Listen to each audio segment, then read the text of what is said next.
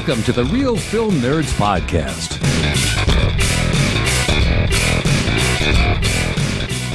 Good day, everybody, and welcome to another incredible episode of the Real Film Nerds Podcast. My name is Matt. I'm a podcaster. With me, as always, my good buddy, who's also a podcaster, and a drinker, and a partier, and a troublemaker? I wouldn't say the troublemaker, but I'll take the other things. I'm Mysterious Mike Talent. Woo! The true talent of the pod. Yes. How's everybody doing today? Hopefully it's great. Hopefully it's not snowing. Yeah, is it snowing there? Dude, it feels like it. It really feels like it. And, you know, they're doing the courthouse lighting and the parade and all the Prescott-y things today.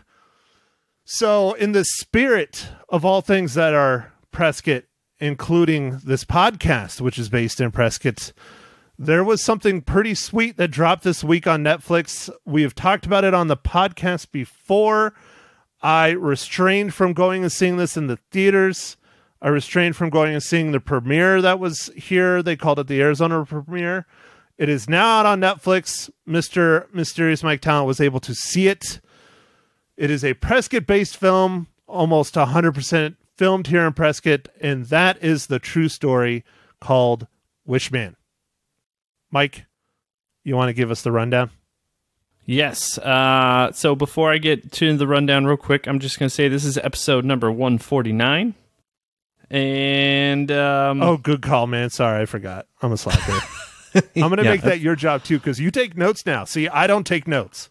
Oh, yeah. Okay. So the rundown for this movie is movie's about a police officer who struggles with his past while trying to be a good person.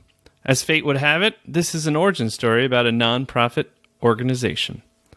This is directed and written by Theo Davies, starring cast Andrew Steele, Kirby Bliss Blanton. Sorry, Matt. Matt was thinking that it was like the whiskey Blanton's. Delicious whiskey. I need to find that. They have it like down in Phoenix at that what's that really expensive liquor store beer thing that's like nationwide? Bevmo. Yeah, I think Bevmo is one of them. There's like 4 of them down in Phoenix, and it's at the one that's like the farthest frickin' away, and it's still like $70 a bottle. I'm like, I don't know. Might have to wait, even though that whiskey was delicious. Yes. Also starring in this movie is Robert Pine. That's all I have for the rundown on this one. No Tom Sizemore? No, I mean Tom Sizemore's in it, but it's not for very long, so I didn't include him in the stars. Yeah, he's in there, but he's not. He's just a big named actor. Yeah.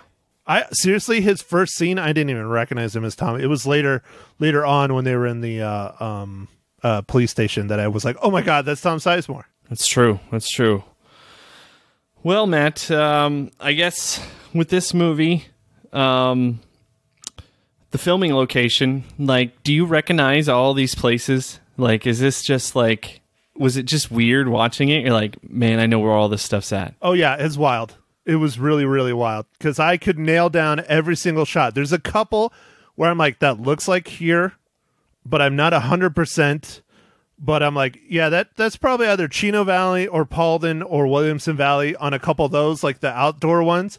But some of them, I'd say 90% of it, I could tell you exactly where they filmed it. Man, that's really cool. I have been to Prescott quite a few times to visit Matt, but I am not an expert like he is. So I was like, that looks like Arizona. So that was cool. But I couldn't tell you where everything was. Well, and you were here just recently, but you didn't do the tour of Prescott like you've done in the past. Yeah, no, I didn't have a lot of time. We had things to do, but it was a lot of fun. So one of the most prominent ones, and it's one of the only issues I have with this film. It's towards the beginning. I'm not going to... It's not a spoiler, but it's towards the beginning. There's a certain stretch of road where our good buddy, Officer Frank Shankwitz, is pulling people over. That is Glassford Hill in the background, and that little 2-lane highway is right off of our interstate, well, not interstate, our highway 89A that goes around town and then goes up and over and into Jerome and into Cottonwood, into Sedona, and then into Flagstaff. But that little 2-lane highway is right off that offshoot because they could shut it down and nobody get hurt and all that stuff, and they could control the thing. But it was kind of odd to see them like drive past Glassford Hill and then drive past it again when they pulled them over, and then drive past it again. Yeah, anyways. Okay. I didn't catch that, obviously, but okay. Yeah, it wasn't a real long stretch of road, or it isn't because it's still there. But I caught it multiple times. But again, Glassford Hill is like my backyard practically because I live on the other side of Glassford Hill. Oh, all right. All right. I mean, yep, that's... I don't live anywhere near that. Anybody that's trying to stalk me. Oh, okay. All right. And then, Matt, what did you think of the acting in this movie? I personally really liked all the acting. There's a few characters that I liked quite a bit. The main character, Frank Shankwitz, was really good. And Kitty, I really liked both those performances. What did you think? I thought the acting overall was great.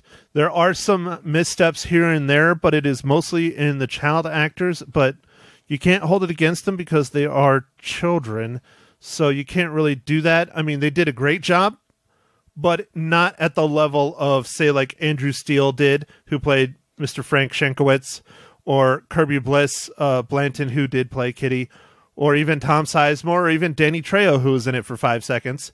You can't hold it like against them, you know what I mean? Because they're kids. Right, right. That's about the only misstep I saw. I thought the adult cast did wonderful. Again, the kids didn't do bad. I just think that it could have been better. I don't think I noticed this till about the middle of the movie, but it's representing a certain time period, and I actually thought it did a pretty good job of keeping the cars and the different things pretty consistent with the time period that it was supposed to be representing.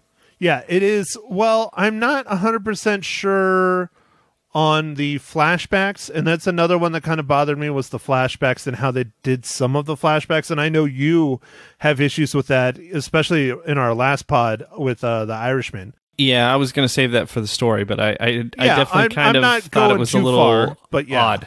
Yeah, they're not. There's some that I'm like, okay, now when are we? You know what I mean? So I had some issues with some of that stuff. Overall, for the most part, it was great. Yeah.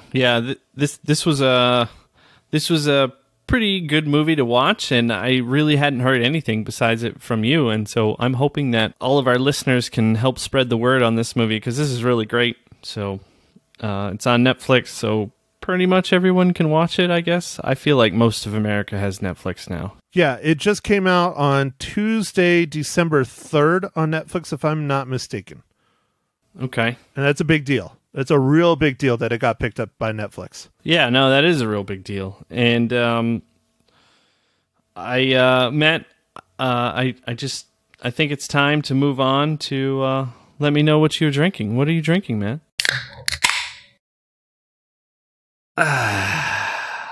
Well, Mike, I'm drinking a classic, delightful Mexican beer, Dos Equis Amber. Ooh, Dos Equis Amber. I really like Dos Equis Amber. That's a good one. I'm just more of a fan of the amber than the lager. I mean, if there's a choice, I pick the amber, but I don't have a problem with the lagers.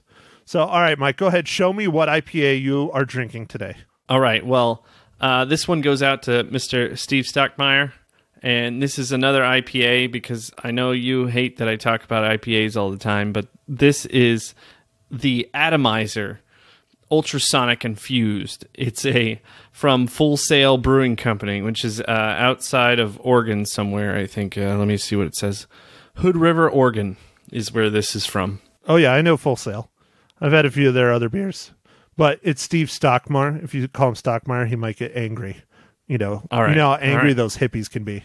I do know how angry those hippies can be. But he does love his IPAs. It's like his favorite thing on the planet, much like you. Why is it that you hippie and hipsters and beer snobs and all that crap all are IPA? No. Stouts, ambers, lagers, Scottish style ales, that's where it's at. I've got some I got a really good 6-pack of stout. It's called Narwhal. Sierra Nevada makes it. Only every other 2 years. But I'm saving that for the sports ball for tomorrow. The sports ball? Yeah. All right, Mike. So what's the next thing in your structure of your list that you're looking at, since we're still quote unquote structured? All right, Matt. So I wanted to talk about the story a little bit. Now, is this spoiler story, or is this just story overall in impressions? No, this is just the story overall impressions. Okay, you're gonna have to start doing the intro since you're running the show now. I'm out. All right. I'm just messing, Mike. It started out a little bit slow for me, and was not sure why all the flashbacks, but it really came together in the third act. So I think they corrected all the things that there's one flashback in particular where there's no spoilers. No spoilers. Where I wasn't sure what time we were in because it kind of jumped, and it was like a phone call kind of thing. I'm not spoiling, but there's a phone call placed from a place, and I wasn't sure if it was the future or if it was the past. It was a little bit too, I don't know. I felt like the editing was too quick. Yeah, there's a couple of those that really kind of failed, in my opinion, as well. I believe I know the one you're talking about, and that's one of the ones that failed for me. And there was another one, I don't remember if it was before or after that one, that failed pretty hard for me, where I was like, hold on, wait a minute. So are we in the past of the film, or are we in the current day of the film? And it kind of tripped me up. But then again, there was one scene where they go travel to the past, which did work really well, where Frank is sleeping and it transitions into the past and a story from his past. And then something happens and he wakes up. I think it was in pain or something. And I thought that was done well. Yeah. No, that was a good one. So I think sometimes maybe just some of the choices of where to throw in some of these snippets, and I don't know if every snippet was needed, but they did all help move the story along and give you some more background into Frank's well-being and his point of view kind of as an adult versus when he was a kid. Yeah, what happened in his childhood that had shaped his current life. True. All right, Mike, so let's do this. I'm going to consider this part of the story before I start asking about MCU. Literally the most important question on this podcast. Way more important than what IPA you're drinking again. Do you recommend people to sit down and waste an hour and 47 minutes of their life watching this film? Well, I don't mean to use the word waste, but use up an hour and 47 minutes of their life watching this film on Netflix. Absolutely, yes. I think the more people that see this, the better. I'm not sure exactly how the Netflix deals work with when a movie gets picked up like this. If they get paid per view, or if they got one lump sum or anything.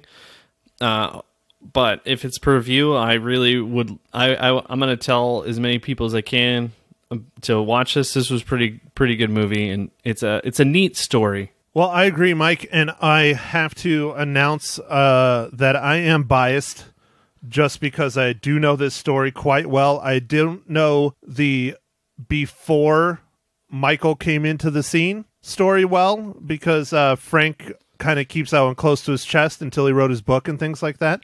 But I've known how the foundation or the organization, say I almost spoiled it for you, was founded, so I know all that. So I'm a bit biased. It was also filmed in Prescott, which, definitely is going to make me biased as heck. I've been anticipating this film ever since I knew they were filming it in town. Just put it in perspective, I think I was still at the paper when they first started filming this. Wow. And that was over 3 years ago. I'm biased as hell, but I definitely think you need to watch this film. I am sad that I did not go and watch it in the theaters and support it, but I really wanted to wait until Mike and I could see it around the same time to talk about it. And so I'm sad I didn't see it in the theaters, but I'm also not, so that you had the chance to experience it as well. Yeah, and this was a great movie, so you should definitely watch it if you have some time. So speaking about life-changing experiences, Mike, how does Wishman relate to the Marvel Cinematic Universe.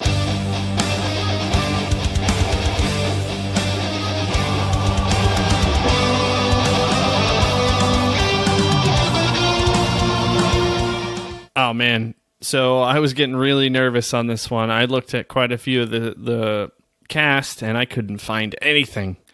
But I kept scrolling down, and I found Dale Dickey. She was in Iron Man 3. She played the character Miss Davis. And she was Clover in this movie. So that was the person that they... the movie pretty much... not quite opens, but is the first scene where he's pulling over some people, and then he kind of gets in a fight. Well, not the first scene. I think the second scene. That's his second pulling over. Yeah. At night, the night pullover. Yeah, and I did recognize her. I didn't recognize that she was in Iron Man 3, though. But I did recognize her as a more bigger name character actor. Like, there's a lot of people I recognize, not necessarily by... name, but by sight, where I'm like, oh yeah, that dude's from this, and that dude's from this, and oh hey, that's the guy from Breaking Bad. Oh my god, you know? Oh yeah. Like, yeah, it has a really good cast. It does. All right, Mike. Well, I'll go ahead and do it since I know this next part of the structure. No, don't choke on your beer, Mike. Don't choke on your beer. I'm not choking on my beer. All right, you almost did from laughing. I saw it. Anyways, from here on out, we are going to spoil Wishman 100% as much as we want. So if you do not want it to be spoiled whatsoever, go ahead and click this guy off. Or if you already know the story like I do, and a lot of people, just keep listening. All right, man. Do you want to spoil this one? Or I want you to start because I know this story, and you said you don't. And I am very disappointed in you, Michael. Okay, so... being an Arizona native, jeez. I did not know the Make-A-Wish Foundation origin, thought it was a great way to learn about it. I feel bad. I most of my life, or at least my younger years, I grew up in Arizona, and I had no idea about any of this, which I should have. So I don't know if that's education or I don't know. I just didn't know. Well, it's also a difference. I don't know if you felt this when you were living in Flagstaff and going to NAU. I feel it hardcore, mostly because I've been here for so long in Prescott, but there is a huge difference between Northern Arizona and Southern Arizona. People up here talk to each other more. They're more friendly to each other, at least for the most part. And people, tend to talk about stories and things like this all over the place. Southern Arizona, not so much. You know what I mean? Yeah. I mean, I definitely fell in love with Northern Arizona, like Flagstaff. This is kind of terrible, but the part of the reason I moved to Flagstaff was to be as far away from my parents as possible. Which I still don't understand to this day, because your mom and dad are freaking amazing. They are, man, but I wanted to, I don't know, I wanted to break free, man. Spread your wings and fly. Yeah. Fly. For those of you who don't have Skype and are not watching Mike is literally flapping his wings. It is amazing. Yep. And then now I'm doing jazz hands. Jazz hands. It's all about the jazz hands. Anyway, so part of the reason I went up there, and then I thought it would be neat to be in like a mountain, because essentially Flagstaff is at 7,000 feet, and there's snow and different things. It's like a whole different climate. And what I got was so much better. It's such a great place. I really just love that place, and I would have stayed there, but there's no jobs. Like it's basically a college town, and there's a couple other things, and that's it. It pretty much is just not. It's kind of like the train passes through. It's on the way. Like it's a stopover for anyone on I-40. It's not a lot of stuff there otherwise. Well, I hate to say it, but my experience of most of Northern Arizona, not all, is that exact same experience, is that there are jobs here. They're not the world's best jobs, and it's very difficult to sustain yourself when everything in Northern Arizona is more of a luxury community. because people move here that have already made a lot of money. People don't come here and make money. So it's a give and take, you know. It's the quality of life versus the cost and all that stuff. And I mean, especially Flagstaff. I mean, Flagstaff is even worse, you know. That's really expensive there. Flagstaff's, the vacation homes and stuff were insane, but like that's what it was. They were just vacation homes. It's like there's all these houses that no one lives in. And we have a level of that, but not as much as Flag. We do. I mean, just in my neighborhood alone, I think I was pointing it out when you were here. I was like, oh, that one is empty. That one is empty. Just my drive home in my neighborhood, there's about 7, but that's not as bad as Flag. Here, it's mostly people coming from other places that have already made their money that don't need it. And then the rest of us have just service jobs in one way, shape, or form, but we want to be here because we like the area or whatever.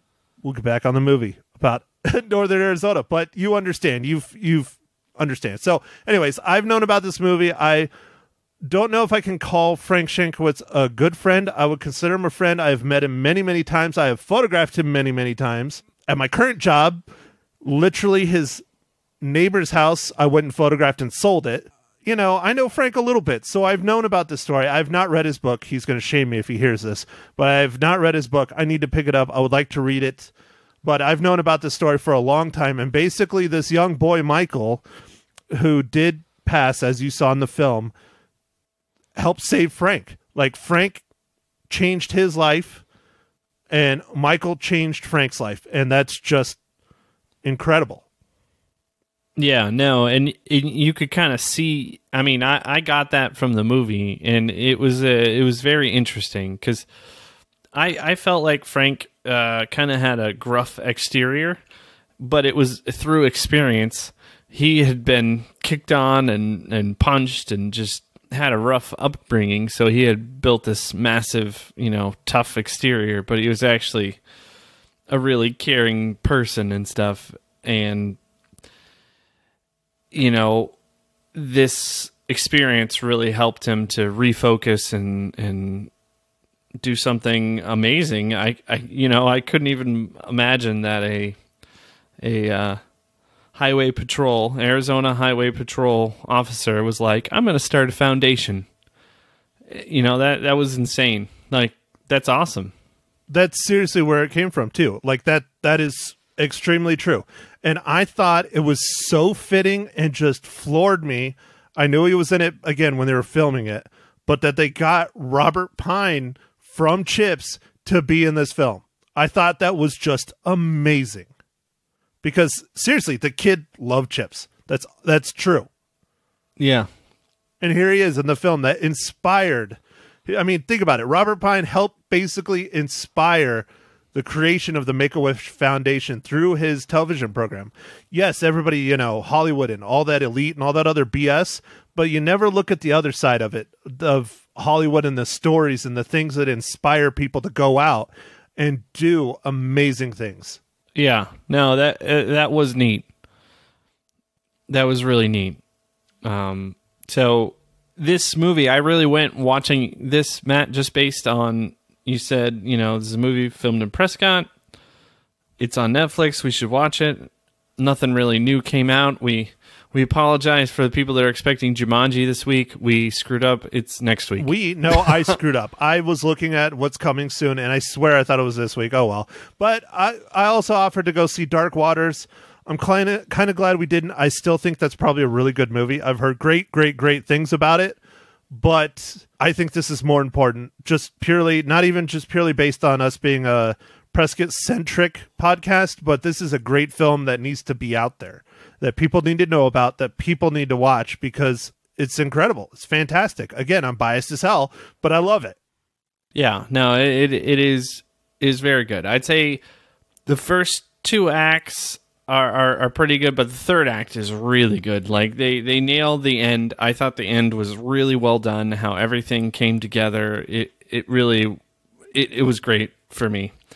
I even enjoyed the kind of like a rookie lawyer doing the interview. Yeah, that was awesome. I thought that was kind of a fun scene. Like, that was fun. Nailed it, because the whole time, spoilers again, the whole time you're thinking in the back of your head, oh man, this lady's trying to screw Frank. oh man, this dude is trying to screw Frank. Those cops went in there and they said, here, lie and do this and do that, and we're going to take this guy for everything.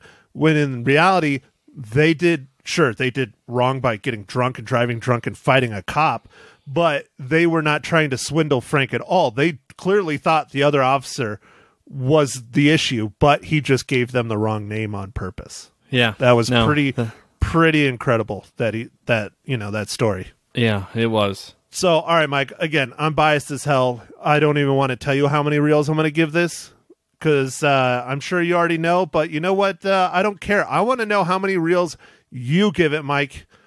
How many? And if it's less than 5 out of 5 reels, I'm leaving the podcast forever. Oh, man. Now I feel really guilty. No, I don't care. I'm just messing with you. 4.5 reels. I only knocked it a half a reel for just some of the story things. Dude, they were minor, but some of the flashback things, just minor stuff. But I really loved it. 4.5 reels for me. That's strong. That's extremely strong. But, Mike, we need to cut this shit out because it's starting again. This is now 2 weeks in a row of 2 4.5 reels. Or not 4.5 reels, same ratings for us. Because I definitely give it 4.5. Like I said earlier, couple things. The repeated use of the same background, I caught that pretty hard. But again, it's because I knew what it was. I saw it real easy multiple times on the same pole as they passed that Glassford Hill multiple times. And then the flashbacks. The flashbacks bothered me. Those 2 that I was talking about, how they were cut in and they don't really directly tell you it's a flashback, which stumps you a little bit. And then I don't even think I downgraded it for the kids acting, but that was another issue. But I mean, shit, all that for half a reel. It's an incredible film. It was shot well. Oh, dude, speaking of that, I almost forgot. One of my favorite cinematography scenes in this movie is towards the beginning when the 2 DPS officers are plotting and scheming. Tom Sizemore's character and the other guy, and they're in the hallway and they're backlit. The dark. And rule of thirds and all that. I thought that was one of the most beautiful scenes of the entire movie. Because, I mean, it's telling you, they're doing some shady shit with the backlit and all that stuff. I thought that was really well done. I really liked that shot. Yeah, that was a good shot. That was a good scene. I like that scene. So, anyways. All right, Mike. So, what are we doing next week? Well, I'm pretty sure we're doing Jumanji, man. We have to now. We've been telling people for 2 weeks. There's no changing it now. We got to do Jumanji, Yeah, I'm looking forward to it, and I think Mags is going to join me on it. I don't know exactly how well it's going to go, but we're going to do it. Special guest, Maniacal Mags, on the next podcast. Woo! That'll be fun. Yeah. You think she's going to yell at me really bad, Mike? No. I mean, not at least on the pod. Oh, okay. Good. I mean, because she does cuss me out every now and then on text messages, but that's different. That's different. Yeah. Actually, I'm joking. Joaquin Maximus Filson. No. Maximus Joaquin Morpheus. Yeah. No. Filson. Vincent. Right. I think that's the whole thing. Yeah. Oh, I probably still have the text message. I could pull it up. No, I think it's fine. All right. Anyway. And then Holly, what was it? Oh, you remember the name of the Joaquin Phoenix's character in Gladiator? Oh, Decimus? No. Decimus. No, it was something. Damn it. Dude, I think it's Decimus. Mike, look it up because your keyboard doesn't make noise. I don't think it was Decimus. I think it's something with a C. Oh, crap. I don't remember. Commodus. There you go. Commodus. There you go. All right. So Maximus and Commodus. Love it. All right. So, Mike, next week, Jumanji. Week after that, what are we doing? I think there's this movie that has some, I don't know, some characters in this sci-fi thing. The Jedi's I guess related to Mandalorians? I guess it's kind of a big deal. I don't know. Like, looking at your background, you might know something about it. Like, Is it Star? The Wars of Star? Is this guy going to be in it, Mike? The Wars of Star. I believe. Let's see here. I believe he I'll is. show you the name. Yes. Lando Calrissian. Yes, I believe he is. Oh, here. This one's not from a movie, though. This one is from a TV show. Oh, Matt. Matt. Can you see that? Yeah. So, I haven't asked you any of this at all, so I'm just going to be blindsiding. Shh. We are now in the unstructured part where we can talk about whatever the hell we want according to Mike's structure. All right, Mike, go for it. Where are you going to ask me? Is it going to be good or is it going to be bad? I'm going to blindside you. Like the movie? Matt, no. Well, I mean, no, not like the movie. Okay. Matt, what do you think about us doing some kind of like Nakatomi Tower like episode or something? Nakatomi Tower episode? Yeah, like just some like Die Hard episode, like some like holiday edition where we talk about Die Hard like every year. Oh, you just want to review Die Hard again? Yeah, like you know what? Like, what if you know what? I'll do you one better. All right, I'll do you one better. Let's do Die Hard 2. We did Die Hard last year, Mike. All right, fine. Right, you just want to review know. Die Hard again? Screw it. We'll do Die Hard again for Christmas. You know what? Let's just make it a tradition. That is the Real Film Nerds podcast traditional review. The week of Christmas, you're going to get Die Hard again. And it will not be the one from last year. It'll be a new one. And yeah, we'll just keep reviewing it, dude. And I'll look up I'll my reels. Listen to the old one, and I'll make sure I talk about different stuff. Oh, no, I'm not going to do that. But yes, let's do it. Mike, let's do it. Every year, Die Hard. And this year, if you can figure it out, Maniacal Mags again. I want more mags. All right, if we can figure it out. I want more mags. But Matt, also, speaking of that episode thing, do you want to have a pre-expectations viewing or talk before we see the Star Wars? Well, do you want to do it that week, or do you want to do it right now for the podcast? Oh, no, you know what? We would do it next week at the end of Jumanji, after Jumanji. You want to do it at the end of Jumanji? Okay. Because I don't really want to do like a completely separate podcast. I think like adding it in, but we'll only do like, I don't know, we'll just make it like long. 15 minutes? Yeah, we'll do 15, 20 minutes. Real Film Nerds super fan Steve Stockmeyer, as Mike likes to call him, Stockmar. No, Stockmar, sorry. The hippie down in Phoenix. Loves our podcast, knows that I'm a giant Star Wars nerd, loves to poke my buttons, but he put a suggestion, I think it was on my Facebook page, or was it Real Film Nerds? I don't remember. It was one of them. I don't. He would love to hear Mike and I's thoughts, opinions, predictions on the new Star Wars film, Rise of Skywalker, before the film comes out, much like what we've done in the past with sister podcasts, Mile High Show and the Blue Milk Podcast. But they're both really busy and don't have time to do it, so Mike and I will just do it on our own. Let's do it, Mike.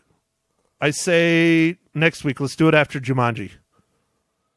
Okay. Does that work? All right. So, yeah, I'll make sure I have some good things to talk about. I'm not as up to date as you are on the Wars of Star, but I have a few days. I have Disney Plus. We'll make it happen. Well, I'm trying to stay away from everyone that's doing these predictions and spoilers and look what we found scoop kind of shit. I'm trying to stay away from that. I'm trying to only stick to the trailers. I have my own predictions. They're probably completely wrong, but we'll see. I'm not going to write anything down. I'm just going to go off the top of my head, but we'll figure it out. I think it'll be fun. It'll be a cool discussion, especially if you like the wars. So let's look forward to that for next week, along with our review of Jumanji. If we haven't told you enough, Jumanji. As they said in the trailer, who was it? The Rock playing a caricature of Danny DeVito. Jumanji. Yeah, Jumanji. All All right, Mike, I think I'm done. I don't think I have anything else other than go watch Wishman. Tell your friends. Make your family sit down and watch it with you. It is a great holiday film to watch with your family. All right, everybody. Thanks for listening. Follow us on the socials, Facebook, Instagram, Twitter, Real Film Nerds. All right. Thank you. Thank you for listening to The Real Film Nerds. Now, don't forget to follow us on Facebook, Twitter, and Instagram at Real Film Nerds. Now, go out and catch a movie.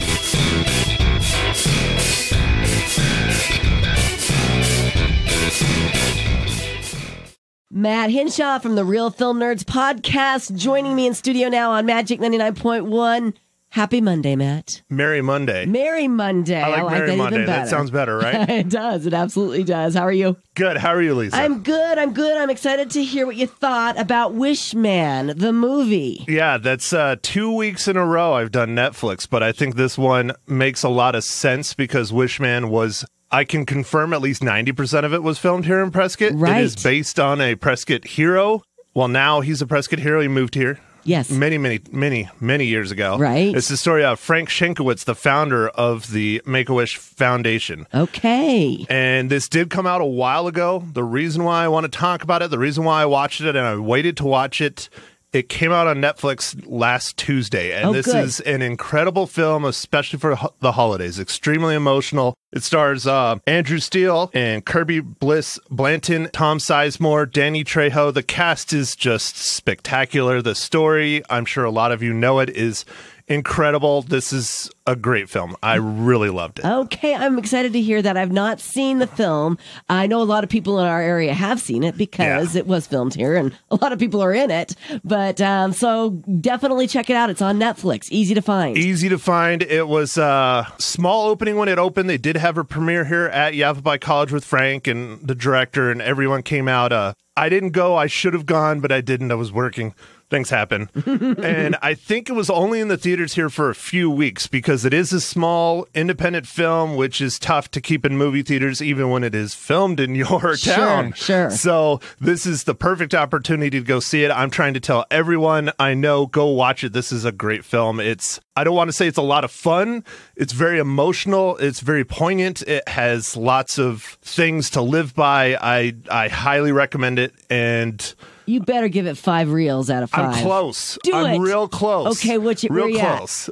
Now, I was going to say I've given 5 reels before, just not on the radio. This will be my first time above 4. It's 4.5 because there's. Granted, it's because I know the area. There's a couple scenes where they're like on the highway and they drive past Glassford Hill like 3 times on the same car chase. So I'm like, I can't let that one slide. Okay. But that only dropped it a half a reel. Fair enough. So definitely see it. It's an incredible film. All right. Check out Matt's podcast. It's the Real Film Nerds podcast. Thank you for being here this morning with me on Magic 99.1. Thanks again, Lisa. You're welcome.